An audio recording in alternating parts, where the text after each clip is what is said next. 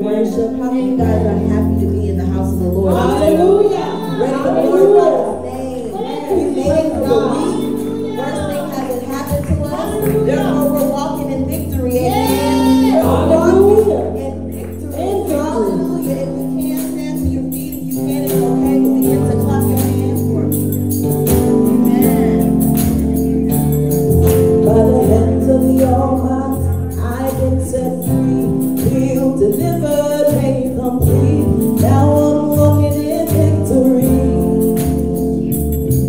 By the hands of the Almighty, I've been set free, healed, delivered, made complete. Now I'm walking in victory. Say, by the hands of the Almighty, I've been set free, healed, delivered, made complete. Now I'm walking in victory. By the hands of the Almighty, I've been set free, healed, delivered, made complete. Now I'm walking in victory. Said I'm walking in victory. Walking in victory. I'm walking in victory. Walking in victory. I'm walking in victory. Walking in victory. Got my joy back. Got my joy back. Said I'm walking in victory. Walking in victory. I'm walking in victory. Walking in victory. I'm walking in victory. Walking in. Got my peace back. Got my peace back. By the hands of the Almighty, I've been set free, healed, delivered, made complete. Now I'm walking in victory. By the hands of the Almighty, I've been set free, healed, delivered, made complete. Now I'm walking in victory. By the hands of the Almighty, I've been set free, healed, delivered, made complete. Now I'm walking in victory. By the hands of the Almighty, I've been set free, healed, delivered, made complete. Now I'm walking in victory. Said I'm walking in victory. Walking in victory. Walking in victory. Walking in victory. Walking in victory. Walking in got my joy back. Got my joy back. Walking in victory. Walking in victory. I'm walking in victory. Walking in victory. Walking in victory. Walking in got my peace back. Got my peace back. Got my joy back. Got my joy back. Got my hope back. Got my hope back. Got my strength back. Got my strength back. Got my joy back. Got my joy back. Got my praise back. Got my praise back. Got my hope back. Got my hope back. Got my peace back. Got my peace back. Got my joy back. By the hands of the Almighty, I've been set free, healed, delivered. I'm walking in victory. Yes, say, by the hands of the Almighty, I've been set free, healed, delivered. I'm walking in victory. Oh,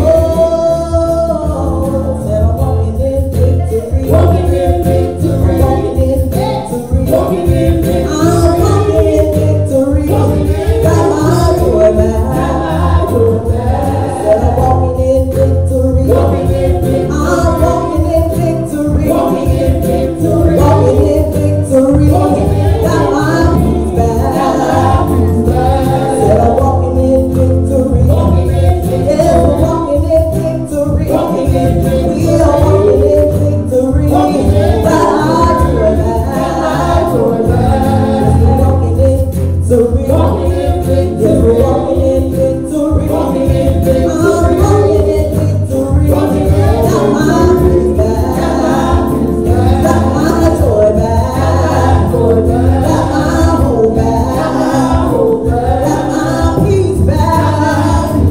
Got my praise back. Got my hope back. Got my joy back. Got my strength back. Got my peace back.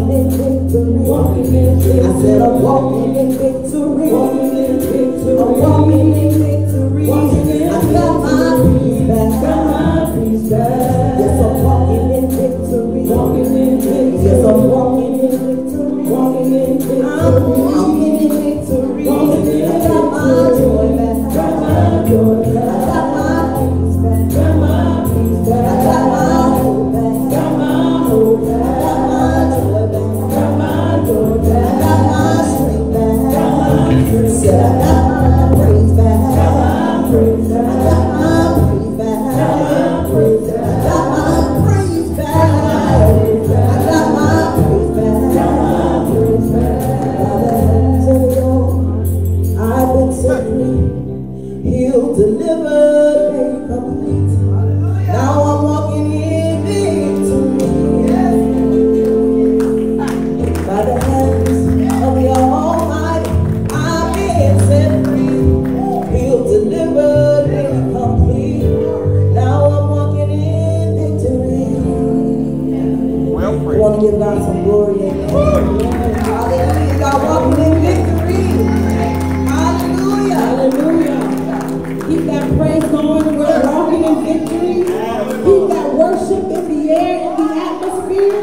But we know that as we praise God, He is already in this room with us. Amen. And He has met us here. So our job today is just to pour out our spirits, pour out our praise, pour out our worship unto the King of Kings and the Lord of Lords. So Father God, as we come before you this morning with hearts open, Father God, with minds open, Lord, ready to worship you in spirit and in truth, God. And I pray that as we go through this service, Lord, that you will, Father God, open up our hearts to truly hear from you, Lord. That the word that will come will fall on good soil, Father God. And that we will be convicted, God, but not condemned. That we will be restored and renewed and refreshed, Father God. And seek you, Lord Jesus, in all things. We ask that you go above and beyond, Lord Jesus, as we pray. Amen. We trust you this morning, God, not because of anything that you've done, Lord, but simply because of who you are. And we know that the works of your hands are great, right? He parted the sea. He's forgiven us. He died on the cross. He rose from the dead. Those are all things that we know about our God. Hallelujah. So this morning we just want to praise you, Lord Jesus. So we trust you, God. So we trust you, Lord Jesus. Hallelujah, Jesus. Oh, hallelujah.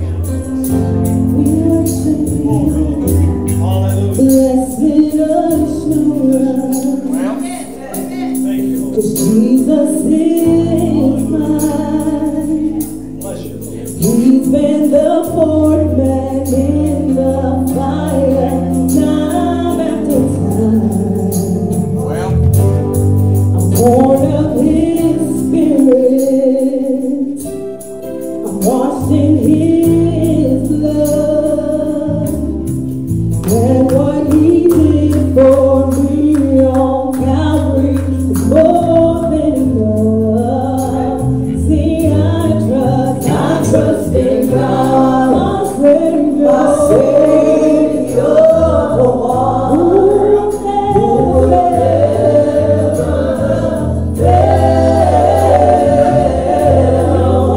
He will never fail. I trust in God, my Savior, the one who will never fail.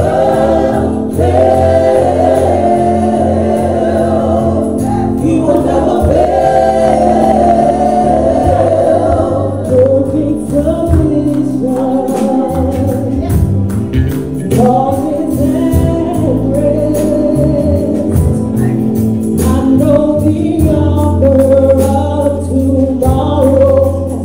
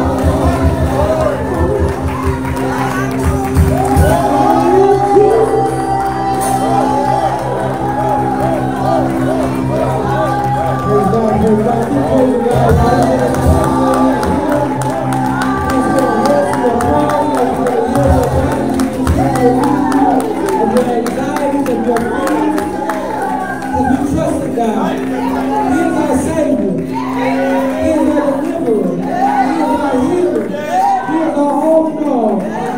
So pour out your hearts to him right now. The altar is open for us to pray. The atmosphere is right this morning. Trust in God. How many of you trust in God right now? For all of your wants, all of your needs, all of your desires. If you have a need, if you have a desire to draw closer to God, right now is your opportunity. Before we are fed of the word, the living word this morning. Come down to the altar and just open your hearts, open your minds, continue to praise Him. It's not time to get silent right now. It's time to continue to worship. It's time to continue to praise. For He is a worthy God. He is a mighty God. He said if we don't praise Him, the rocks will praise Him this morning. And I don't know about you, but I know about me. And I know where He brought me from. I can stand up here and say that He has never failed.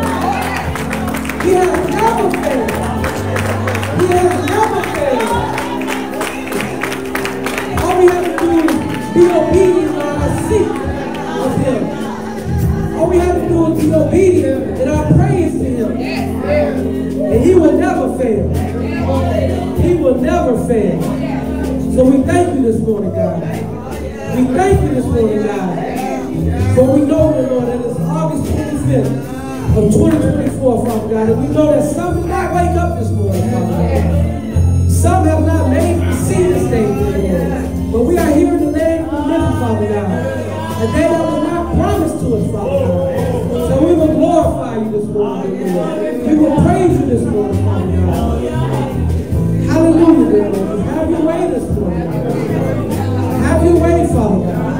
For you know the needs of our hearts this morning, Father God. We may not want to speak them out loud, Lord, but you know the innermost workings of our heart, Father God. So I pray now, dear Lord, that you just continue now, Lord, to open our hearts to you now, dear Lord, that you will be glorified through our actions, Father God. The Lord, that you will be glorified through our thoughts now, Father God. The Lord, that you will be glorified as we uplift you this morning now, Lord. And be with us now, Father God. As we just lay before you, Father God, our hearts this morning now, Father God. On full display now, Lord.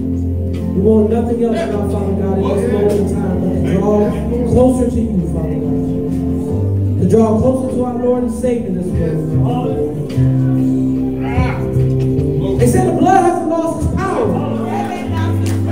They said the blood hasn't lost its power. They said the blood hasn't lost its power. Because you can believe, you can confess. We have a mighty warrior. We have an all-powerful that will go before us. He said we don't have to fight our battles. We don't have to open our mouths. We don't have to run to our own defense. We have a God. But we have a Savior seated at His right hand that is continually making intercession on our behalf. So give Him your praise this morning, Father God. You are worthy and you are due your praise this morning, Father God. So have your way. Bless the man of God that you will bring forth the word this morning, Father God. Continue now, Father God, to stir this atmosphere now, Father God. Station the ministry angels all around this place, touching the very needs of your people, Father God. For those who are heartbroken because they may have lost love you now, Father God, be with them. For those who are sick and need healing, Father God, touch their bodies, I pray, Lord. And have your way, Father God. For there is none like you in all of this world. There is none like you. We don't put our trust in man and charity. For they will fail us, but we put our trust in you, Father God. In your spirit, in your word, Father God. And in our Lord and Savior Christ Jesus. So be glorified. Continue to praise Him. Continue to praise Him. It's your time to you continue to praise Him. We thank you so much. Have your way. Hallelujah.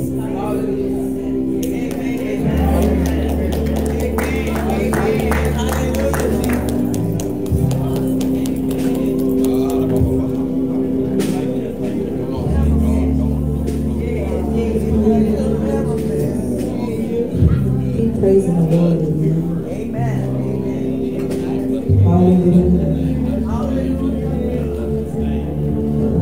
Look how I love you, Lord. Thank you, Jesus. So glad that we can put our trust in Him. Amen. Is God your everything this morning? Is He your everything every day that you wake up? Hallelujah. Thank you, Jesus. Thank you for being our everything.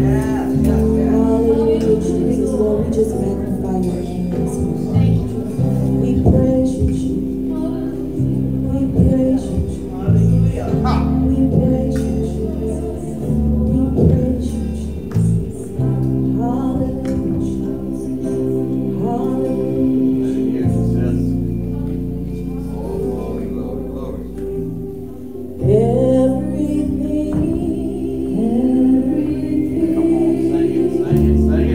You're everything to me.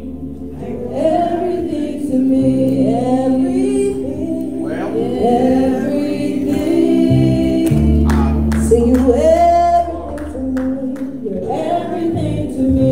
Hope in sorrow. Joy in sorrow. You're everything to me. You're everything to me. Hope for tomorrow. Hope for tomorrow. You're everything to me. You're everything. Say everything. Everything. You're everything to me. You're everything to me. Everything. Everything. Oh, you're everything to me. You're everything to me. Life and breath. Life and breath. You're everything to me. You're everything to me. You're my peace. You're my peace. You're everything to me. You're everything to me. Joy and sorrow. Joy and sorrow. You're everything to me. You're everything to me. Hope for tomorrow. Hope for tomorrow. You're everything to me. You're everything. Say Master, Savior, Ruler, Redeemer, say Provider, Sustainer, everything. You're everything to me. You're everything. Say everything. Oh Lord, you're everything to me. You're everything. Say life and breath. Life and breath. You're everything to me. You're everything to me. You're my peace. You're my peace. Yes, you are. You're everything to me. You're everything to me. Everything. You're everything to me. You're everything. Say everything. Everything. You're everything to me. You're everything to me. Everything. Everything.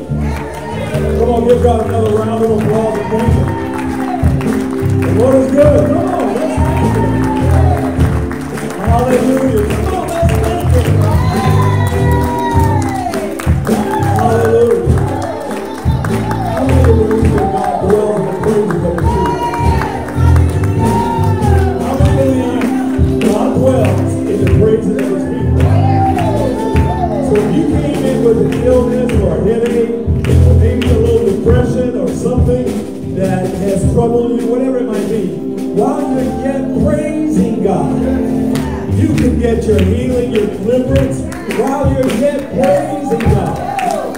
That's why it's important to praise God. That's why you don't want to miss the praise service. Amen? Everything. And she says, stand like you mean it. Everything. Hallelujah. We glorify, we praise him, we thank him for all that he's going to do. And if you haven't already put your prayer request in the air, put it in the air. Amen. Put that prayer request in the air. You see. Amen. I'm going to bring the man of God. I'm not going to preach this morning. I got another man of God that's going to preach and teach this word of God. Amen. He's blessed of the Lord. Highly blessed of the Lord. I praise God for it. But today I just want to just thank you for all of your service, especially for those that worked at Ronald McDonald House yesterday. Yes. Thank God for you. God bless you. Amen. And give them a hand of applause. Amen. I want to thank God for those that went to the prison yesterday. Amen. Praise Him.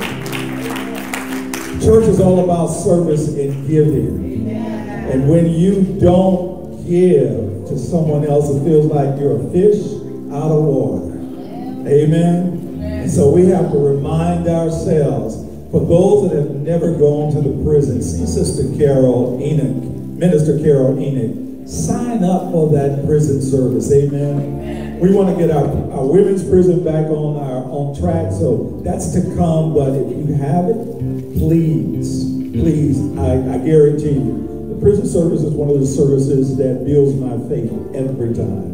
Every time it builds my faith. That's one service in particular that builds my faith. But I want to just share a quick testimony of something that happened yesterday in the prison. The choir had already shared and sung, and there was a gentleman on the front row.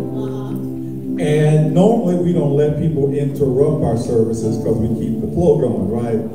But he stood up before we could stop him, and he stood up and he said, I just got to say something. Because on August the 8th, 2017, you all came to Hamilton. He was in the main unit.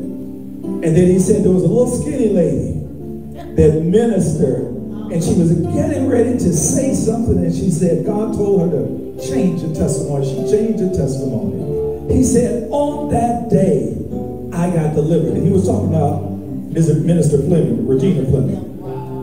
Amen. Yes. When he shared that testimony, it confirmed even the more why God has called us to go to the prisons and institutions. He's still saved. He's still delivered, although he's behind bars, incarcerated, but he's still living a life for Jesus. Amen. And that's why we go, church. That's why we go.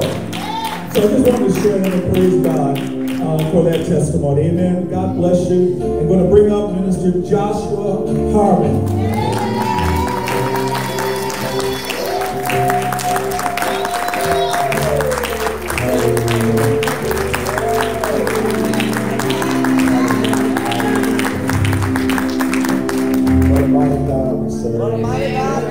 What an awesome God we serve. And it's not because he did anything for us or going to do anything for us. It's simply because he's God. And that's why we serve him. Let us go into a word of prayer.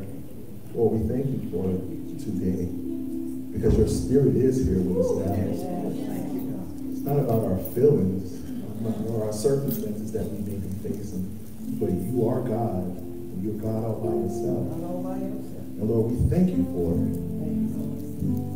Lord, as we hear your word today, Lord, let our minds and our hearts be open to you, Father God, because since the fall of man, you've had one desire, and that's for our hearts to be pure and open to you, so you can clearly commune with us. Father God, more than anybody else, Lord, you see our deep, dark worries and secrets and pains. God, only you can speak to our heart like no one else can. So God, we thank you, we honor you, we praise you. In Jesus' name I pray, amen. I'm going to try to do my best this morning, not to be very long. Today, I wanted to talk about being the salt of the earth. And as I was studying last night, not last night, but however, as I was studying, I was wondering, what does it mean to be the salt of the earth? What I found, that's where we're going to end up. What I found out, to be the salt of the earth means literally to be a living sacrifice. All right. What I found to be true, as I've studied the Word of God, after God spoke to Moses and gave him the book of Deuteronomy, God, not that he stopped speaking, everything else from Joshua to Revelation explains what God had already done. The Bible says in Genesis that the tree of life was already in the garden. We know this speaks of Jesus. He had already written the plan, but he sent prophets to explain and to further explain what had already happened. Then he had to send Jesus to say, hey, we missed the point. You missed the point. Why I gave the law. Why I spoke to you. Why I gave you these things. You missed the point. There's a passage of scripture where the Pharisees call themselves being smart. They were smarter than Jesus. They say, what's the greatest commandment? He said, oh, love the Lord thy God with all thy heart. When we go back, Deuteronomy is the 5th book of the Torah. That's in some of the last chapters. They say to love me with all your heart and with all your soul. Before I get started, and I'm sorry, I'm old school. I would like to challenge us today. We live in a society where we live on our phone. I'm gonna raise both of my hands. I live on my phone. It's easy to pick it up and stay on it for 4 hours. I just want to challenge you. When we come into the house of God, if you're a minister, can you just raise your hand, Minister Elder? You see all these people, if you ain't got no paper Bible, like the one you got to open, tell somebody they'll get it for you, right? Amen. Because so many distractions come on my phone, right? When I sit down to read the Word of God, my mama called me, my wife called me, my sister called me. I need to check Facebook real quick. Do you really? No, it's a distraction. Why? Because when Jesus, after he 40-day fast, the enemy coming to him and he tempted him, and his response was always the Word of God. So the devil knows if I can keep you from the Word of God, then salvation won't be brought to you, right? We have a great pastor here. We have great leadership here. Pastor Cord can preach. Y'all can clap. Pastor Cord is a great pastor. Pastor Cord can preach until he is blue in the face. And Pastor Cord is a dark-skinned man, so it's going to take him a long time. It's going to take him a long time to get blue. It's going to take him a long time. But he can preach. And you've been preaching for 40, how many? 38 years. He's been preaching for 38 years. The Bible says, mark a perfect man and watch his way. Perfect in what? Things of God. The experiences that Pastor Cord talk about and the prayer group talk about, it's only one way to get them. They can't do it for us. He cannot do it for us as much. He might want it for us, but he cannot do it for us. I want to read something about Yahweh. When I last preached, Moses get the call from God. He said, Lord, who do I say sent me to you? He said, I am. And I want to pick up from right there because I want to encourage you about Yahweh. This is who gave us the commandment. This is who sent Jesus Christ. This is the relationship that we need to be restored in the earth. I am who I am, he said. Thus you will say to the children of Israel, I am sent you. I am simply means to be self-sufficient, self-existence, and immediate presence. God's presence is not contingent on how I feel. All right. It's hard sometimes. It's very hard to fight through the woes and the worries of life. Amen. God's existence is not contingent upon anyone else. His plans are not contingent upon any circumstance. He promised that he will be what he will be, that he will be eternally constant, the eternally constant God. He stands ever present, unchangeable, completely sufficient in himself to do what he wills to and accomplish what he wills to accomplish. God's name is Yahweh. He exists. That's what I said the last time. To add on to that, Isaiah 55:89, you don't have to turn there. For my thoughts are not your thoughts, neither are your ways my ways, declares the Lord. As the heavens are higher than the earth, so are my ways higher than your ways, and my thoughts higher than your thoughts. Me and my older brother often have a conversation. Where did God's perfect will and permissible will intersect for our life? I'm going to be honest with you. We have talked and we have this conversation often. I don't know. I can't answer that for you. But the first part is that God is God. No matter what the circumstance is, God is God. So in this scripture, in Isaiah 58:89, it talks about God's sovereignty. This is why he said, my ways are not your ways. My thoughts are not your thoughts. There's a picture that's bigger. Pastor Corey said something one time when he was preaching. And I don't know how long ago it was, so I'm not going to put a year on it. But he said, if the gospel you preach cannot be preached in a third world country, then it's not the gospel. Right. So then what I'm saying is, not we about faith, but Western civilization seems to serve God from a Western mindset. We seem to only know God from what's going on in America. God is in charge of the universe. God is in charge of the world, right? That's not to say that he's not concerned about your life, because he is. But we have to think bigger. We have to think globally about God, because that is who he is. That is who he is responsible for. It speaks to God's sovereignty. This is what if you ever want to know where I get when I study, it's called God Questions. It's a really good website. Really good website. You can put a scripture in there, you can put a quote in there, it'll break it down for you. Listen to this. Yahweh is sovereign. God has the ability to do anything, to take action and intervene in any situation, but he often chooses to act indirectly or to allow certain things for reasons of his own. His will is further in any case. The most tragic things that happen. He can work all things, not some things. He can work all things, right? He can work all things, all things. The good, the bad, and the ugly, the things that we don't understand. He can work them. Yes, yes. God's sovereignty means that he is absolutely in authority and unrestricted in his supremacy. Everything that happens, at the very least, the result of God's permissive will. This holds true even in certain specific things are not what he would prefer. Meaning what? When Adam and Eve was in the garden, God did not prefer for them to eat of the tree of the knowledge of good and evil. However they did. I can work it for your good, though, because I'm God. Right? I can work it for your good, because I'm God.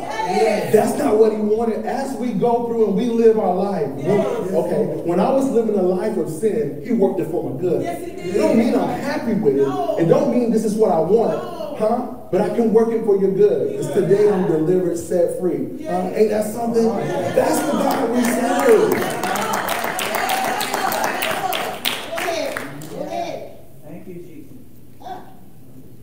The right of God to allow mankind's free choice is just as necessary for true sovereignty and his ability to enact his will, wherever and however he chooses. Again, me and my brother we literally had this conversation for hours. I just don't know. And I won't sit up here and try to answer it for you. That's the part where that's where we blindly trust God. Now, some people will say, let me be clear. God is a thought-thinking being. All right. He made us thought-thinking. 99.9% of this walk is discipline. Reading, prayer, studying. Yes. The other 1% is supernatural, unexplained. I cannot explain this other than it was God. There's no explanation because I don't have one for you. When I was 17, I got sick because of my disobedience. Now, this is my testimony. I know what happened in my life. Yes, sir. Go to the hospital. My heart is what the doctors call fluttering. The monitor was reading at 400 beats per minute. Right. But I'm talking to you. I'm talking, we're having a conversation. There's no explanation for that. One day, it kept doing it. It was like my heart was like 300, 350. They had to stop my heart and shock me like 6 times.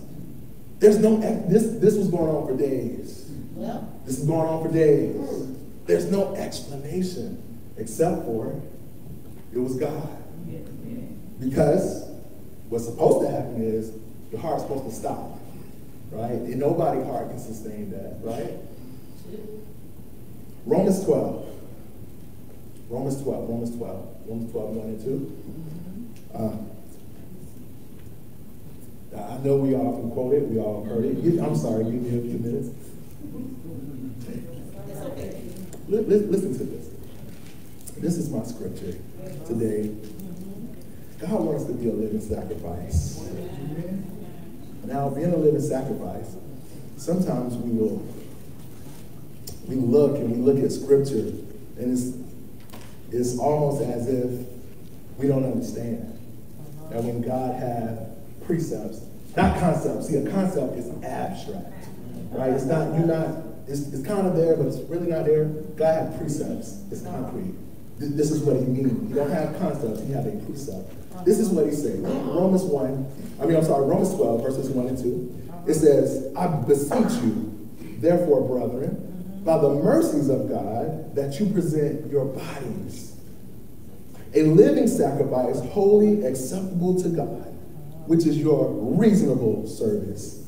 And do not be conformed to this world, but be transformed by the renewing of your mind, that you may prove what is the good and acceptable and perfect will of God. Amen. Sacrifice. Destruction or surrender of something for the sake of something else. Now, I will say this, be honest. Reading your word and praying and fasting, it is going to be a sacrifice. But the Most High is asking for the sacrifice to benefit us. Now, we say that we don't understand sacrifice. I'm going to show you how we do. It doesn't matter how tired I am. It doesn't matter how I feel in my body. When it's time for me to go to work tomorrow, I'm going to work. Why? Because why is the sacrifice? Because I understand the benefit of it. I sacrifice now. In 2 weeks, they're going to have a check ready. Right? But it's a sacrifice. Okay. When's the last time, right, you really took a vacation? Somebody says, call up work. No, can't do that. Can't call up that job now. Why? Because we understand the benefit. We understand the sacrifice that we're making. 2 things that we understand as adults, or even going into adulthood. We understand finances and relationships. We get it. We get it, right? The second thing you need for a sacrifice, you're going to need an altar. The place of sacrifice, which means to slaughter an animal, usually for a sacrifice. The sacrificial system was at the focal point of pre-Israelites and Israelite system of worship. The sacrifice and the sacrifice meal were used to solemnize a covenant or treaty and to resemble a positive relationship between 2 parties, right? So, on the altar, you give the sacrifice. Yes. The purpose of the sacrifice is to say, hey, God, we got a relationship, right? But see, it's twofold. It's twofold. It's a covenant. It's a true marriage. When I got married, said my wedding vows, Pastor Corey gave me a ring. The purpose of the ring is so when I touch it, when I feel it, brother, you married. Not, and that just don't mean for cheating, right? It don't mean just for that. It means this your wife. And the scriptures say, husbands, love your wife as Christ loved the church and gave himself for it. Oh, sound like sacrifice. We understand that. We know exactly what he is saying when he says this. right? We understand this in friendship relationships. We understand this in romantic relationships, right? I'm giving of myself, right? And so in return, what I'm expecting is for you to give me the same, because what I did for you was out of a pure heart. Yes. Right? And so then when the relationship doesn't go the way I want it to go, friendship, romantic, or platonic, whatever, the first thing I told, sometimes people say, oh, but you ain't do nothing with this. The first thing I told about this, but I did it for you. Why? Because you understand it came from my heart. I wasn't looking for anything in return. I did it simply because you're my friend, because I care about you, yes. Because I want the relationship. Now, when it comes to God, it's no different. Come on now. He put it inside of us. This is how we know. Yes. We know what he's saying. We don't always want to do. I don't always want to do it though. I don't always want to do it though. But I know what he means. Because when God made us, he said, let us create man in our image, in our likeness. That wasn't just speaking to what I am physical. It was speaking to what I am spiritually. God deals with us spiritually. The reality of it is the physical is temporary. Come on, we know this. Yes. But what we cannot see will last and endure forever. Yes. Forever. Yes, yes. God, this speaks to God's, he's eternal. He's eternal. Listen. I'm going to try to, I don't want to be too long because I got a lot of notes. Because I wanted to talk about us being the salt of the earth and it turned into, okay, no, I want you to be the sacrifice. That's what it is. It's the sacrifice that I want.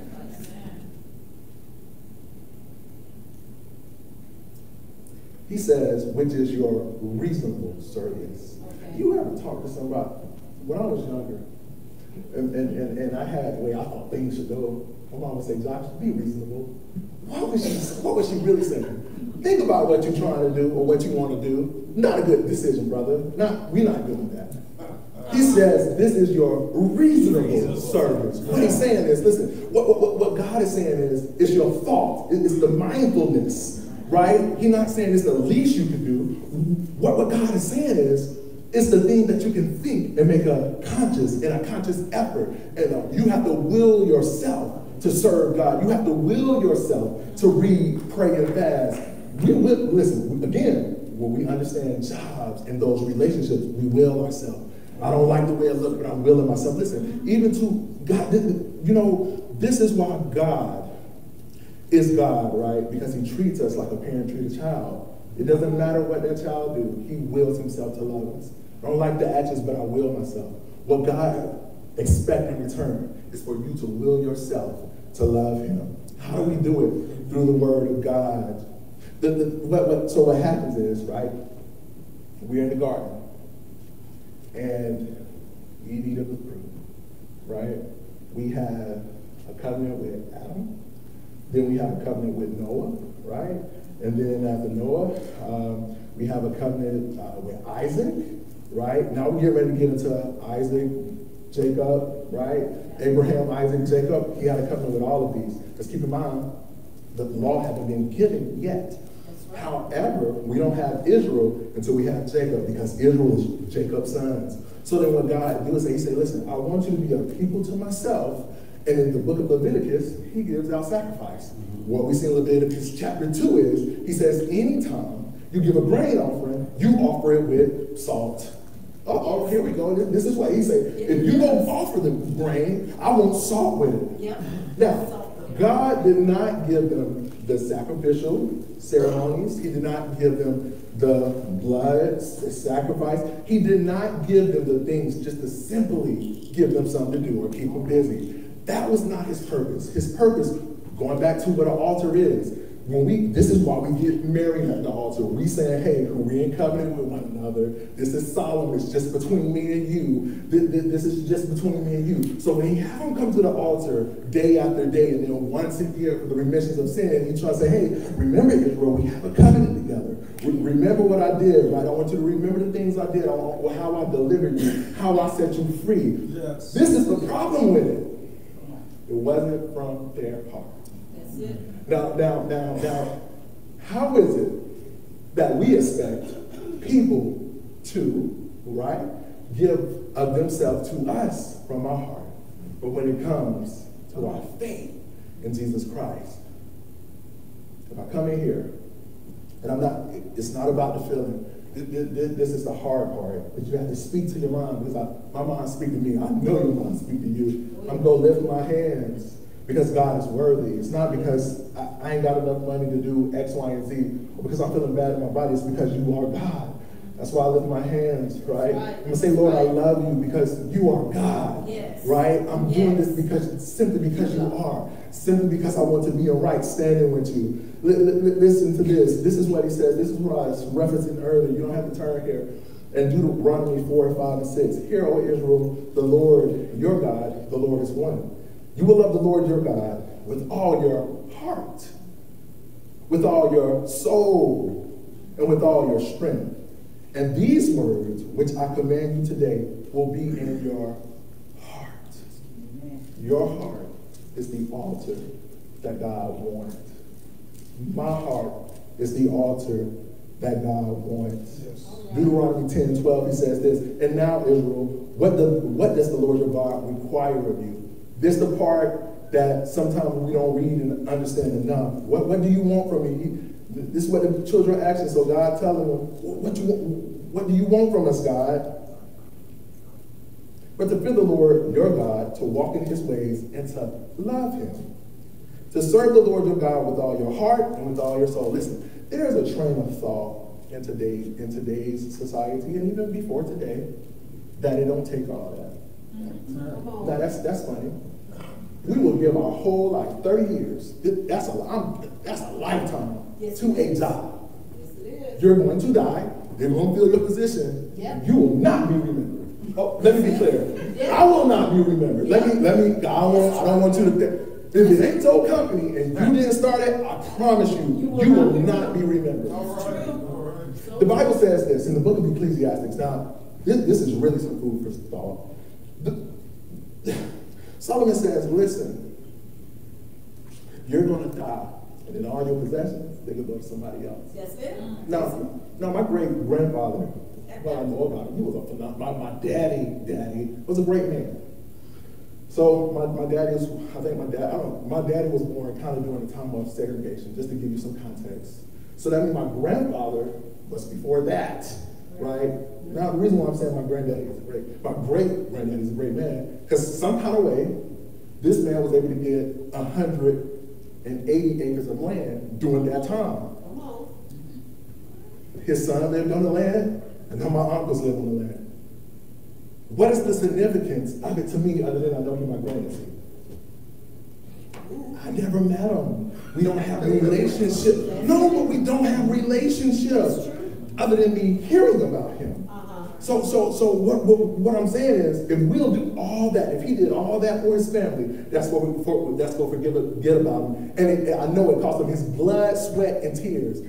It's not just him, it's me. Just 3 generations from now, right?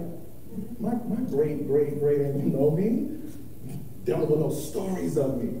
But if we're willing to do all that, right, for a job, if we're willing to do all that for him to make sure 3 generations are set, right? The Bible says only the things that you do for Christ will last, right? Do you know why? Because it's only between you and God. It's only between you and God. It's not about anybody else. Thank God that God don't have no grandchildren. That would be horrible, right? But even in then, this is the problem he keeps having.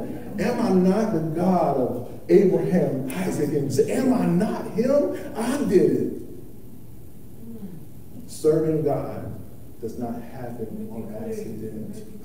It's not an accident. Amen. You're not going to come to the altar and then fire will fall from heaven and you will go out and no, you walk it out. You walk this out. It's one day at a time. It's one step at a time. It's the Bible verse at a time that you apply to your life. Yes. This is salvation. Work out your own soul salvation with fear and trembling. I'm a living sacrifice for you, God. I'll do anything. I want to share this. We sung pre-sermon everything to me. I don't mind sharing this. I don't share a lot of my, again, that 1% of experiences. But the second time, I heard the audible voice of God was right here in this church. And I was singing everything to me. And somewhere between my heart and my mind, I meant it. Amen. And sure as I'm standing here right with you today, God said, I am the Savior of the world. And I'm gonna be honest. I was saying everything. I said, whoa. Whoa. It will whoa you. Whoa. I wasn't expecting it. It wasn't audible. It was audible in a sense. It filled the whole core of my being. I was not able to explain that until I heard somebody preaching here out about faith. And I was like, I had an experience. I'm not sure how to explain it though. You feel every desire in that moment. Yes. Everything you're searching for right in that moment. Yes. The thing that we are looking for, I don't know what it is for you, but the thing that we're searching for, whatever that thing is, we try to get it, we go, and we try. It takes God one moment to satisfy you, like nobody else can. I promise you. Yes. I'm not preaching from a place of what I simply read. I'm talking about what I've experienced. This is why the Bible says, oh, taste and see that the Lord is good. Oh, you got to take. If I tell you that Max Burgers is good, I can tell you I want to. I can tell it. I can preach to you until I can't preach no more. But until you experience it, all right, you won't understand it. That's right. This is where we don't want to fall. God always wanted us to be a living sacrifice. Yeah. Listen, it was never about the ceremonial and just simply doing what God required them to do as Levites. And I'm going to show you. You don't have to turn here. Isaiah 1:8-15, he says this. Hear the word of the Lord. You rulers of Sodom, give ear to the law of God. You people of Gomorrah, to what purpose is the multitude are your sacrifices to me, says the Lord. I've had enough of burnt offerings and rams and the fat of the fat cattle. I do not delight in the blood of bulls or of lambs or goats. When you come to appear before me, who has required this from you, from your hand, to trample my courts? Bring me no more few sacrifices. Bring me no more empty sacrifices. Incense is an abomination to me. The new moons, the Sabbaths, and the calling of assemblies, I cannot endure. Iniquity and sacred meeting. Your new moons and your appointed feasts, my soul hates. They are trouble to me. I am weary of bearing them. When you spread out your hands, I will hide my eyes from you. Even though you make many prayers, I will not hear. Your hands are full of blood. Listen. God gave the Levites these ordinances, these ceremonies. There is so many there. But what he telling them, and the prophet telling them, God don't know that because y'all missed the point. Remember the scripture we read in Deuteronomy. He's telling them, I want your heart. Don't bring me your empty sacrifice. You can't have lawlessness in the sacred meeting and want me to bless you. It ain't gonna work. That's not what I said. That's not what I told you to do. The first thing I told you is to keep my commandments and to love me with all your heart. Now everything else after that, I'm not concerned with until we can get the heart issue fixed. Right. Now going back to it, and we'll say, now God, you know my heart. No. It don't take us. And the last time Pastor Cora afforded me, I'm sorry, Pastor Cora, thank you for the opportunity. I'm so sorry. So excited about giving the word, but I do. I really appreciate it. I don't take it for granted to be able to share the word of God, not at all. But we understand it so much. We understand it to a T. Not when it comes to God, but when it comes to us. Just what we have to keep in mind is that it's God who created us. So we know we can understand it. Then if it came from God, we know he definitely understands it. Yes. See, this is the thing. If somebody gives you an empty apology, the first thing out of our mouth is, I don't want that apology. No. Oh, but when it comes to God, he knows my heart. Why do you think you are the way you are? Whether you believe in God or not, it is innately in you to understand certain things because he's God and you created in his image. Whether you acknowledge it or not, it does not matter. You understand spiritual principle because he created us in his image. Come on now. This is what David says. In a very real way, God wants your heart. Oh, the Bible says, give God the sacrifice of praise, which is what? The fruit of your lips. I've always wondered, how do we get to a point? He says, in that great day, many will say in my name, I prophesied, I preached, I did all these things in your name. He said, but I'm going to say to him, depart from me, you worker of iniquity. I never knew you. You worker of lawlessness. Okay, God, I told you you knew my heart, but I went and I did everything else. You see, God is not void of fulfilling his promise, no matter who the vessel is. Because it's not about them. It's about God. God is being true to his word, right? So, God forbid, I can get up here and preach to you today. Go out there and live any kind of way, and somebody in here can be saved and set free and delivered. I tell you what I'm going to do, though. This is why the Apostle Paul said, listen, I discipline myself. I bring my body under control, that after I preach to many, I myself will become a castaway. So after I get up here and I preach and I give the word of God, and I go out and I live any kind of way on that great day, whenever it is, whether I die or God bring me back, my brother, what have you done? Lord, I preached, I did it. Get away from me. You was a worker of iniquity, brother. Because he understands. You understand. You understand exactly what God wants and requires. Yes. We understand. We know. Why? Because we can look at it in our own personal life and see where we wanted the same exact thing. We can look at it in our personal life and we allow something to happen because we thought the outcome would be better than what we want, what we preconceived what it would be. We can look in our life where we have control or autonomy over a situation and we allow certain things to happen because in our humanism, we can work it for our good, right? So if you can understand that, then we can understand who the Most High God is. The Bible says God is the Spirit, and those who worship him must worship him in spirit and in truth. This is what David says. It's not that God, he meant what he said when he said, hey, I'm giving you these ordinances. It is your business to keep them. All right. But first, number one, remember your reasonable service, your well thought out service. You put a lot of thought into this, right? And so God, take the fruit of my lips, sacrifice of praise when I come to the house of God. I've had a rough week, and I say, Lord, you're worthy. Lord, I thank you. Lord, I magnify you. Lord, there's none like you, right? Because I'm willing myself in spite of my situation. It's not because I want God. It's not because I want God to change my situation. Yes. It's simply because he is God. This is why we serve God. Come on now. You can look in the scripture. Now, listen. I want to help myself. This is what I've learned through studying the Word of God. God gives the Old Testament, and then we have the New Testament. What we can see is that it fits just like this. I promise you, it fits just like this. I can take this scripture here, right? I present you therefore, brother, mother, mercy of God. Present your bodies as a sacrifice. I'm going to read it to you in the Old Testament. Psalms 51, 16, 19. We know it is after David stole the man's wife and killed him. He couldn't just do one. He did both. He said, I'm going to steal your wife and I'm going to kill you. But this is what David says. He says, for you do not desire sacrifice, or else I will give it to you. You do not delight in burnt offering. The sacrifices of God are a broken spirit, a broken and a contrite heart.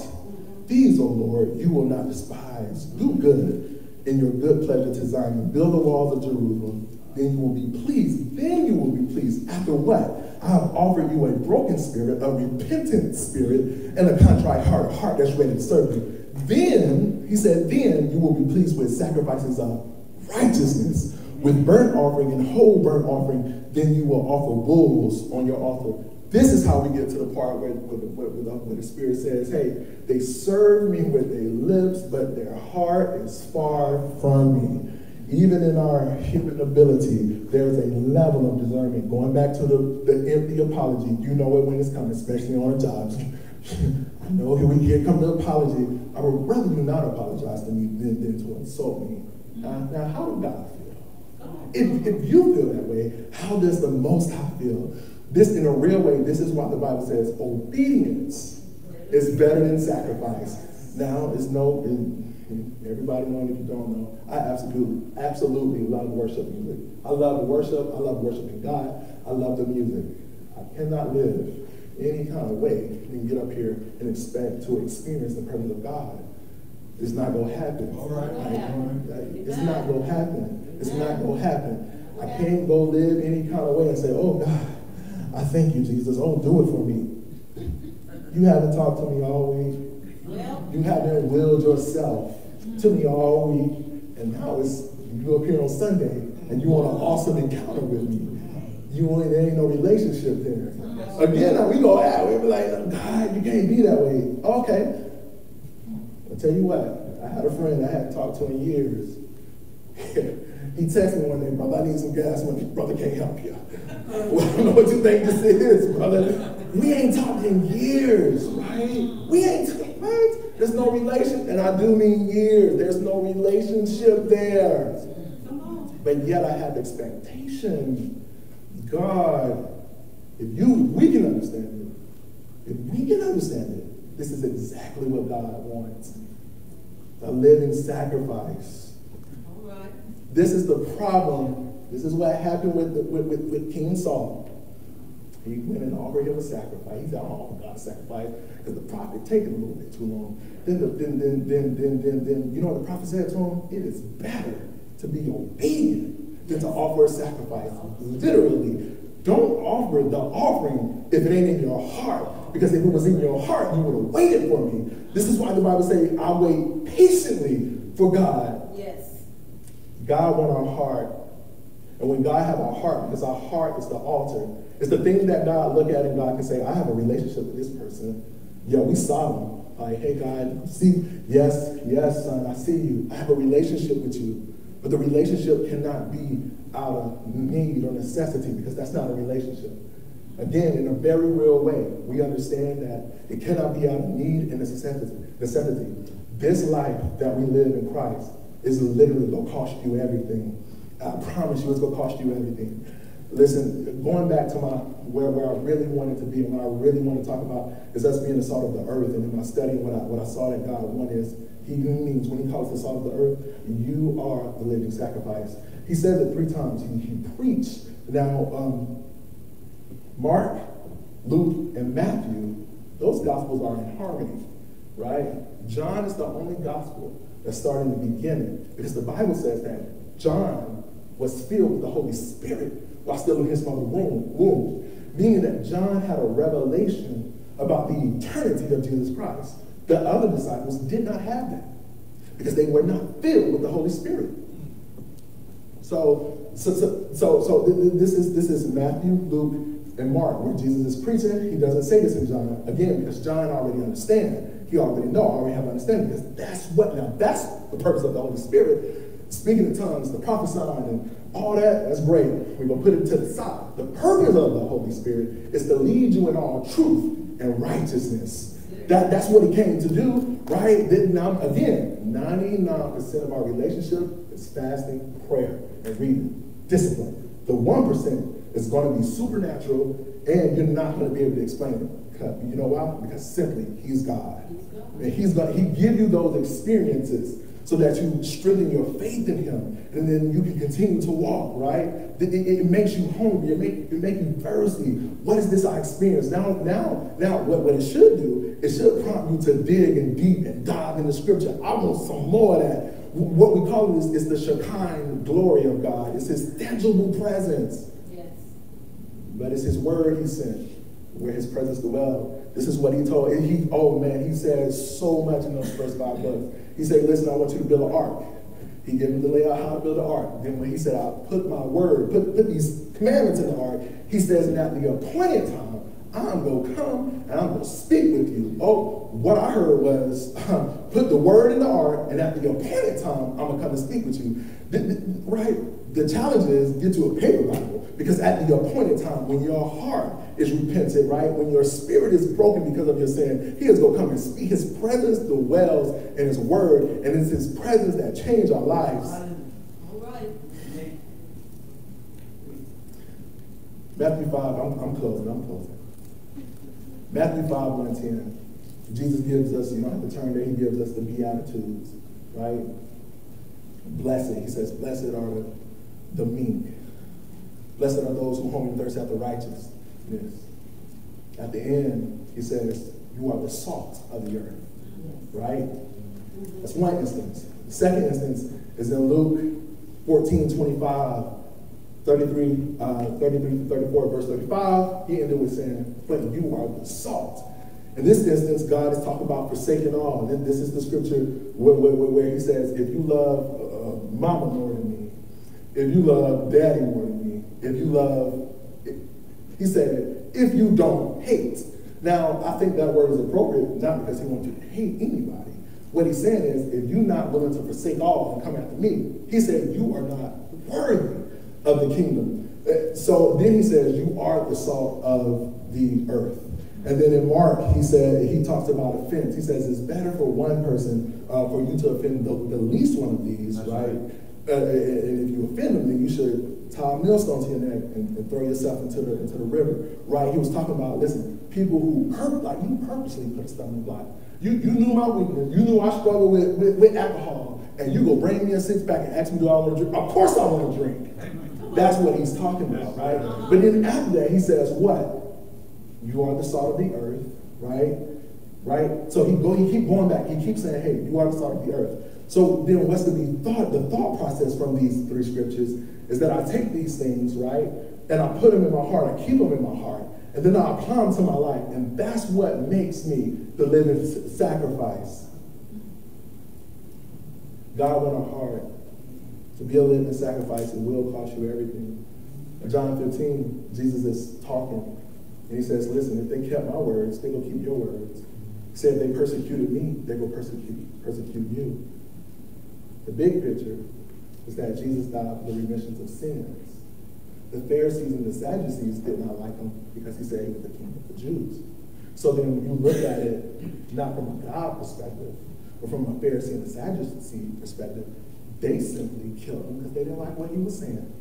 That's it. When they slaughtered the prophets, it's not because they did anything wrong. I don't like the way you think, and I don't want that train of thought to rub off on anybody else because I know the way I think and the way we see God. And we don't need you messing that up, brother.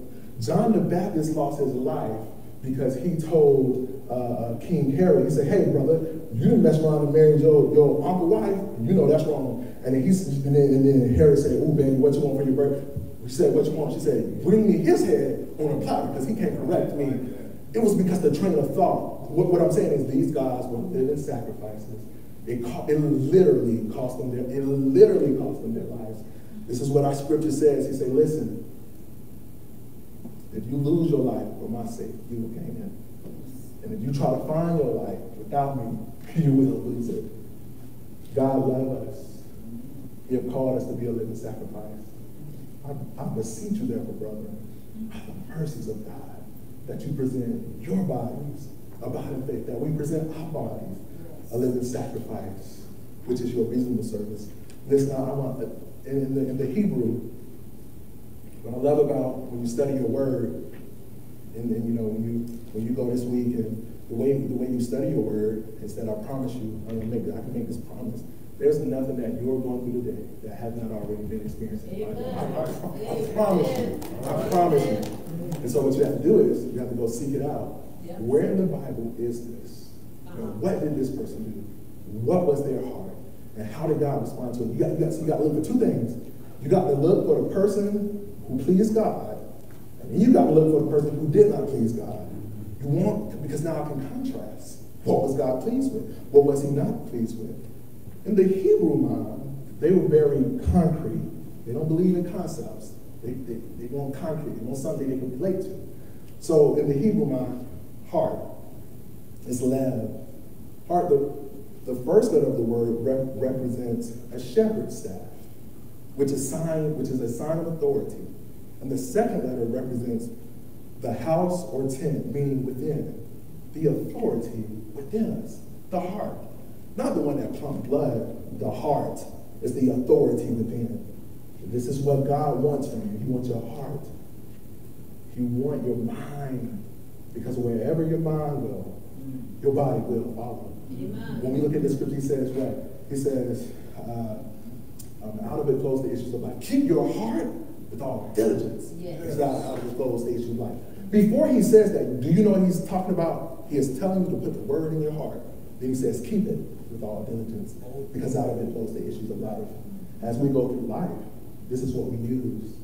This is the fight that we're fighting. It's not that the devil have authority, because he had been defeated according to the word of God. What happens, this is how he gets his authority. We go through our differences and our changes and our woes in life. And then we lose our faith in God, right? And at the point that you lose your faith in God, now he can come. Once you lose your faith, once you lose your belief, once you lose that, hey, I got free reign in your life now, because the negative thoughts start. I feel defeated, it started. Listen, not only do you need an altar and a willing mind for the sacrifice, but you need the fire of God. The fire of God is the Holy Spirit. This is why when we come to the altar and Pastor Ford say, put it on the altar, whatever the sin is, God will burn it up and give you a new desire. Okay? Whatever you're going through, God will give you. Listen, listen, the Bible says in John 17, he said, listen, I do not pray that you take them out of the world, but I pray that you keep them from the evil one. So I'm telling you today, God is taking you out your situation. God will strengthen you. God will encourage you. The Bible says it's not strange when you fall into diamonds of what? Temptations, knowing this is working patience in you. It is uncomfortable. I ain't gonna lie to you. It hurts sometimes. But God will strengthen you. He will give you everything you need. If you want to be kept by God, He will keep you. He will deliver. I'm telling you. You meet God in His Word. It don't matter how good anybody preach. You meet God in His Word. You meet God in His Word. His Word is His final authority. He won't go against His Word. He will lead you in all truth and righteousness. I pray that God, listen, when God was calling me to salvation, there were nights I woke up crying. I'm like, what is this? Like, what's this? I woke up crying. I'll never forget one night I woke up, I was literally crying. I said, Lord, don't take your Holy Spirit from me. Just to go find me in Psalms 51. But I had a desire for God. I had a desire for God. You're not going to understand everything when you first start, and as you go, I don't understand everything now. I don't understand everything. But God is God. Amen. Amen. Amen. I hope we are blessed today.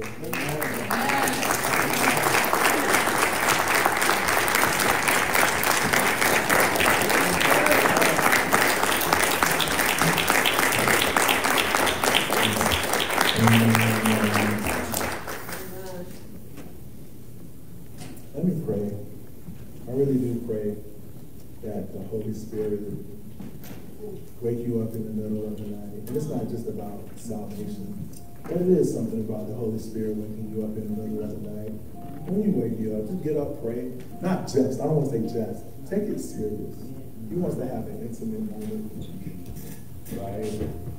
The best moments I've had is by myself, in my room. Sometimes I really felt the Shekinah glory just simply reading my word.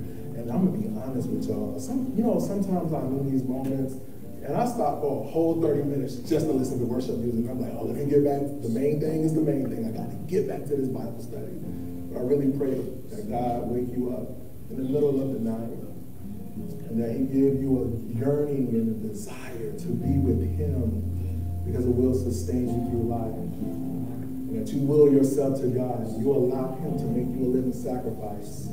It don't look like what the world look like, because He didn't call us to look like the world look like. He didn't call us to be that. But it's through and by His Holy Spirit that He will sustain us, right? Amen. Lord, we thank you, God. I thank you for your word, Father God. And I ask you, Lord, to in my life and in my heart, Lord, and in our hearts, to let it fall on good ground. Lord, we ask you, Lord, to we want to mix it with faith. We want to apply it to our lives. We want people around us changed, Father God. We want people life changed because they can see that we truly are the salt of the earth.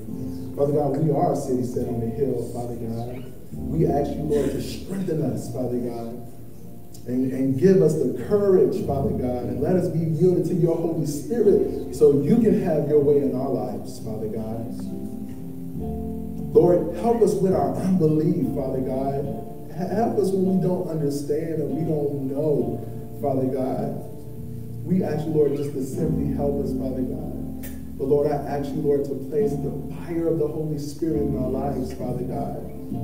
Because you are a witness. You are the witness of who God is, Father God. You bring us understanding. Lord, you bring us correction in our life, Father God. Lord, I thank you and I honor you. We praise you and we magnify you simply because you are God. In Jesus' name I pray, amen. Amen.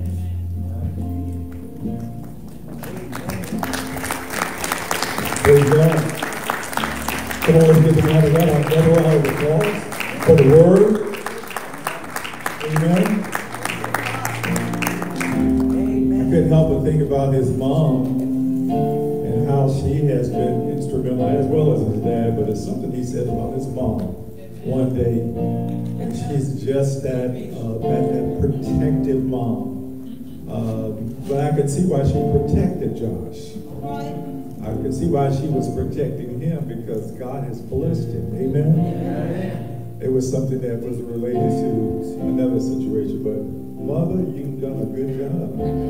Amen. Praise God.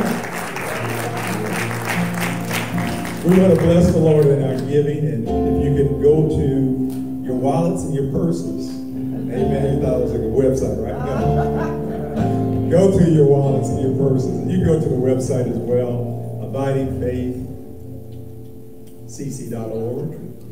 Okay. Or you can go do the Zelle. All right. And they may have put it on the screen for you if you're watching virtually. But give this morning and bless the Lord in your giving. You can raise your hands. The ushers are there to serve you. Amen. They're also giving you your thank you cards for your support for the Rice campaign. We did a wonderful job in the Rice campaign. Amen. Amen. We had a lot of outside support as well as locally church. So we thank God so much, and some churches in the city as well. So we really praise God for the Rice campaign and for your giving. And we don't want to stop our giving. Haiti's in need, and we want to make sure we continue giving. So you can still give to Haiti. All right? This church believes in helping those that are in need. Amen. Just earmark it on the envelope. This is for Haiti, because we're going to do another fundraiser for them at the end of the year, toward the end of the year. But God bless. Praise the Lord. Amen. Give your best, give your tithe, give your offering. Amen. Let's all stand. Let's all stand. If you're watching virtually, you're giving virtually, go ahead and give your best. Amen. Or tithe your offering. Go to our website. The Lord will bless you. There's a public Wi-Fi for the church now, so I think it says Abiding Faith Public. So you can go to the website on your phone and give through that method. Josh, I need you to come back up here because you got to bless this offering and do the benediction. You can bring your offering. Reverend Stokes said you can bring it.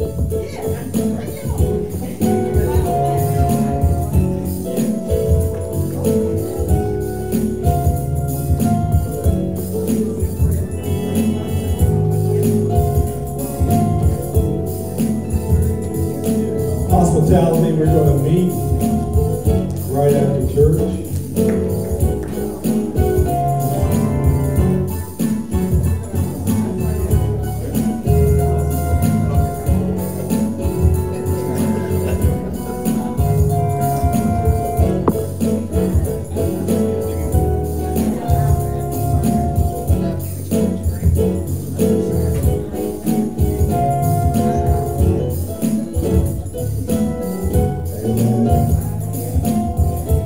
Everybody had a chance to give. Lord, we ask you to bless this offering. Lord, we ask you, Lord, to return it to us in a spiritual way. We ask you, Lord, to where we do need increase, that you give us financial literacy, that you give us an ideal that can change our life and the life around us. In Jesus' name I pray, amen. Do we have any visitors? I'm so sorry. Do we have any visitors today? Any visitors? Yes, we do. We haven't seen in a long time. Okay, yes, sir. What's your name? Kalina. We have Kalina in the house. Anybody else? Oh. We have Miss Cora's sister. Miss Annette. Let's give them a big about of faith welcome.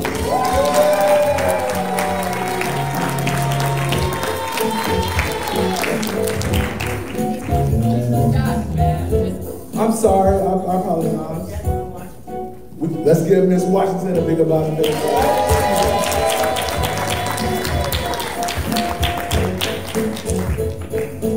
All hearts and minds clear. I really pray that the word of God bless you today. Definitely bless me. Anytime I study or I preach the word, I'm really preaching to myself or speaking out of my own mind. Because that's the only way the word of God is effective. And I really do pray that God will wake us up, all of us up in the middle of the night, Father, Holy Spirit, and change our life and speak to us. I can tell you so many stories. There are things that the Holy Spirit woke me up and told me that I didn't understand why. And literally, there's something the Holy Spirit told me that I didn't understand what he was saying until I got married. And it was literally years before I got married. I'm like, why are you telling me this? Brother, I don't even have a girlfriend right now. Like, what are you talking about? But when I got married, I was like, oh, this is what you were saying to me. I get it. I understand. So I really pray that we allow the Holy Spirit and be willing to allow the Holy Spirit to minister to our life.